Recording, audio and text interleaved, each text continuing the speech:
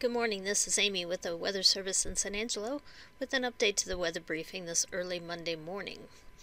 Looks like we're going to have another quiet weather week this week. We're starting out pretty cool this morning with temperatures in the lower to mid 30s across some areas and in the lower 40s across the big country.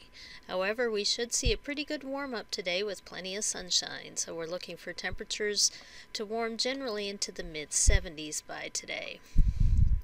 It's going to be chilly again tonight, but not quite as cold as last night, so we're looking for overnight lows tomorrow morning to be in the mid-30s to lower 40s across the area. And for our 5-day outlook, quiet weather continues through the week. We're looking for generally highs in the 70s and lows in the 40s.